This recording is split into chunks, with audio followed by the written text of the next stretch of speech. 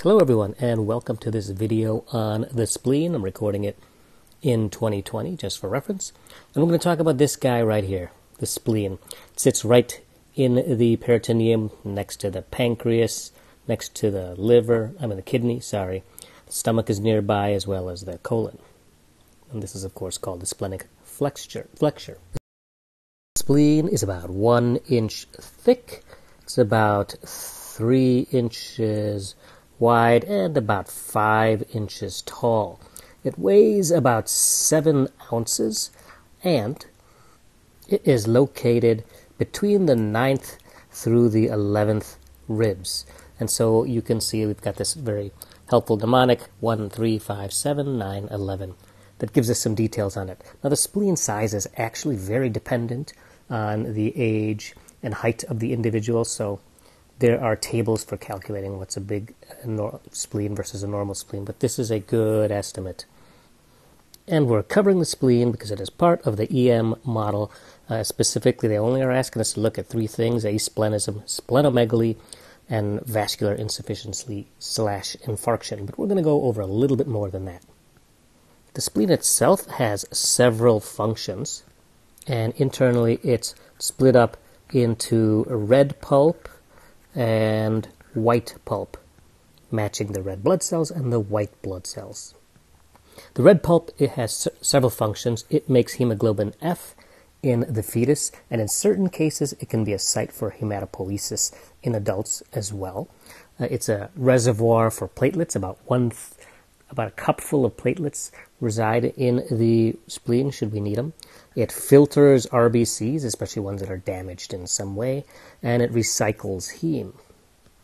The white pulp basically acts like a giant lymph node with its immune function, and it also stores a whole bunch of white blood cells. So let's take a quick look at how the spleen is organized. This stuff here is what is called the white pulp. And this stuff here, I didn't color it red just to keep the drawing a little bit cleaner. This is the red pulp. It looks white here, but it's actually the red pulp.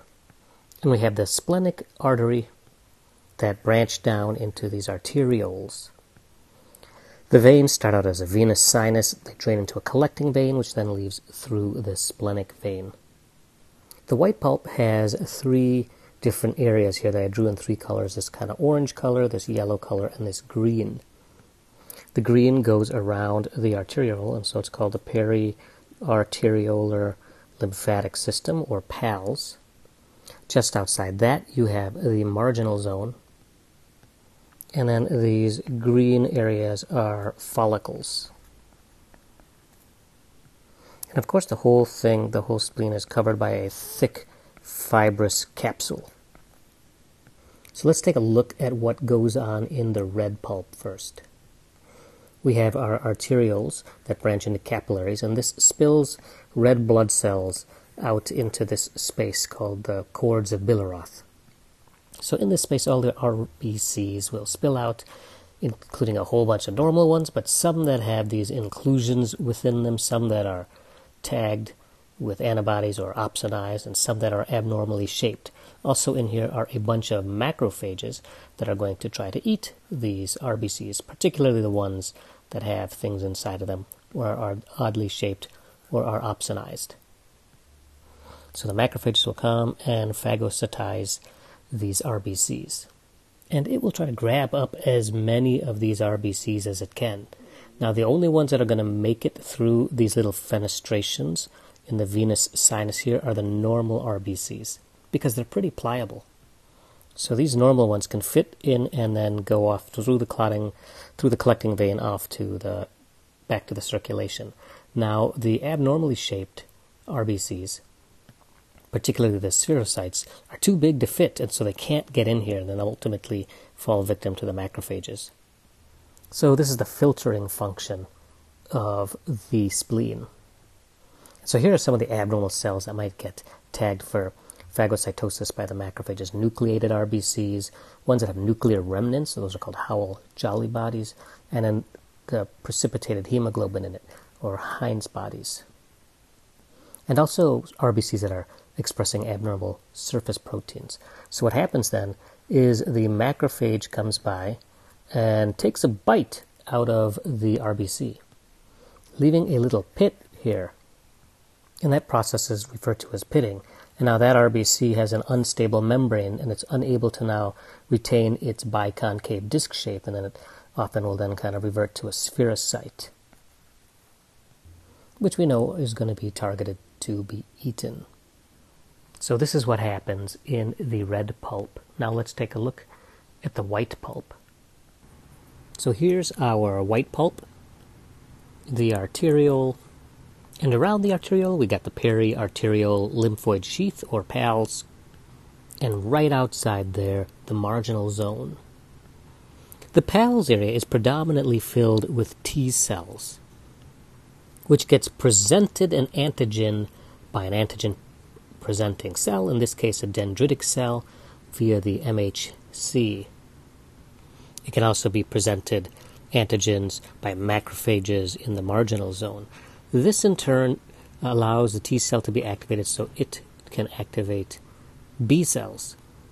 And then these activated B cells can go on to become one of two different cells.